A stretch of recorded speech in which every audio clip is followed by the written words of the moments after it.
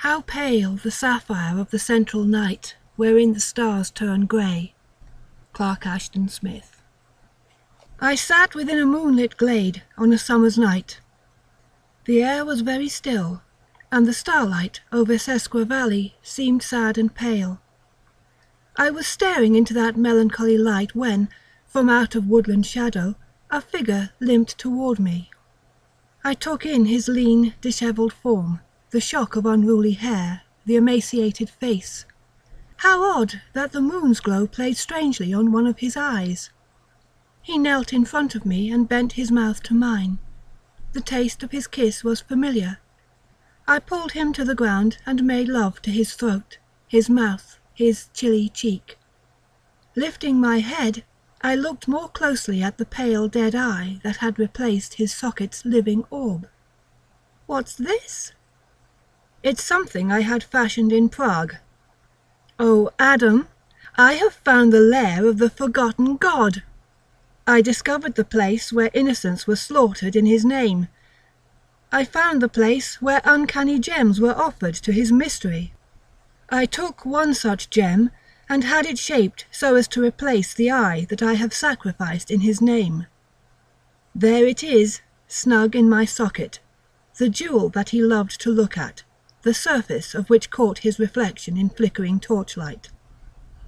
His shadow became a living stain that adhered to the gemstone I had purloined. Look closely at that ornament, my love, and see the wonder that it adds unto me. Gaze deeply into its surface, Adam, and you will see him. I touched the stiff and chilly flesh that was nearest to the artificial eye. I leaned nearer to that flesh and kissed it with my hot mouth. My lips touched the jewel's smooth surface. When I lifted my head and gazed steadfastly at that pale orb, I saw within it a swirling shadow that slowly took on form. I saw the visage that pierced that shadow with its majesty, that broke through and gazed at me with inhuman eyes. My lover raised his mouth to my ear and whispered one unholy name. That night, in bed, he spoke of forgotten deities, gods formed in chaos beyond the known dimensions, things that pulsed in alien spaces between the stars. I listened, enthralled. We had spoken often of such things. I had shown him books and sculptures, bas-reliefs and tiaras on which were depicted the likenesses of unimaginable things. He wore himself out with talking that night. The pain in his injured leg began to throb. I held him in my arms and sang him to sleep. His head pressed against my chest, and the texture of the flesh near to the demonic eye chilled me to my heart. That cold sensation slowed the pounding of my organ and seemed to seep into my veins, where it flowed toward my brain, and blessed me with unholy vision. I squatted within a vaulted chamber. Strewn before me were the dry bones of offerings devoured long ago. In lethargy I sat and dreamed, recalling a time when I had known the succulent taste of sacrifice. Near to me was the dry husk of one long-dead offering, its skeletal hand stretched toward me.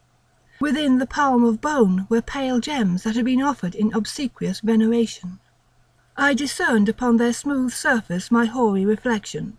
I gazed for an eternity at the semblance of a forgotten god. And when at last I shut my weary eyes, I dreamt of sacrifice, of cindery human substance. And when I awakened, it was to the scent of living flesh, which I but vaguely recalled.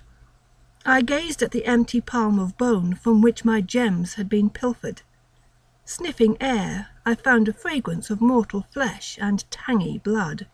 It brought to my senses a memory of sacrificial slaughter. And then the scene melted and became dark. I lay within a shadowed chamber with my lover in my arms, his throat pressed against my mouth. I sucked at his salty flesh and bit into it. He moaned softly as I moved my tongue into the new wound. Outdoors, the night was haunted by the undulate song of numberless toads. He awakened me before dawn and took my hand. Naked we walked into woodland, to a ring of sacrificial stones.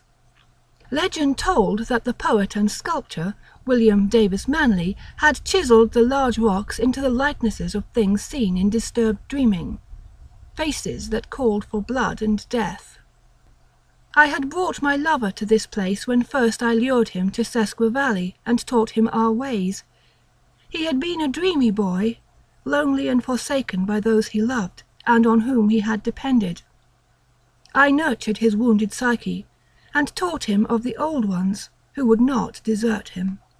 He did not disappoint me.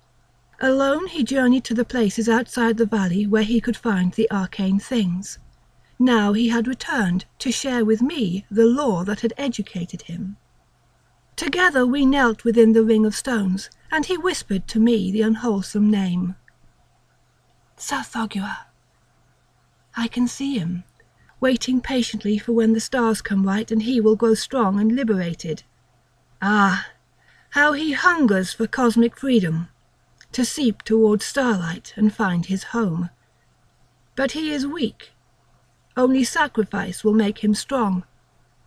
Let us assist him. Adam, look, this discarded stone here, it's heavy and will do the trick. Hold it high above my head as I lay down my life for the thing that begs for veneration. Let us offer him a new sacrifice, my love. I took the heavy stone from his hands as he reclined upon the ground. His smile was a beautiful thing. I took in his handsome face, and then smashed that beloved visage with the weighty rock. Sighing, I took from the remains of his pulp the filthy gem that had usurped a living eye. I gazed hard at the shadow within its pale surface, and saw the bestial face that smiled.